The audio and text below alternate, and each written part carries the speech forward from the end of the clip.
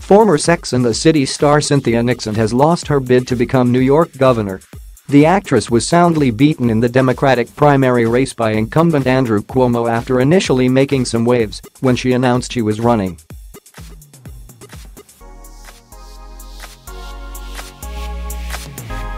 But she never really got going, and Mr Cuomo was always ahead in the polls.He eventually won with around 65% of the vote. This was expected, though, as the New York governor outspent his rival by more than 8-1.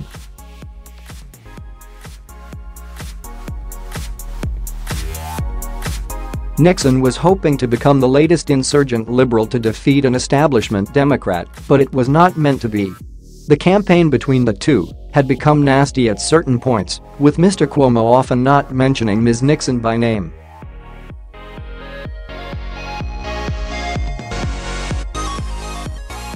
He chose to tout his experience and opposition to U.S. President Donald Trump instead. Mr Cuomo made this point again at his Westchester County polling place prior to the vote.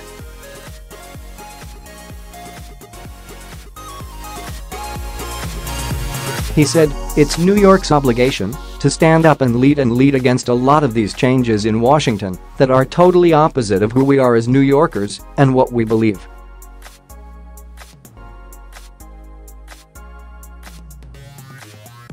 After winning the election, Mr Cuomo tweeted, "Thank you, New York." He decided to celebrate with his family at the governor's mansion in Albany instead of his official victory party in Manhattan.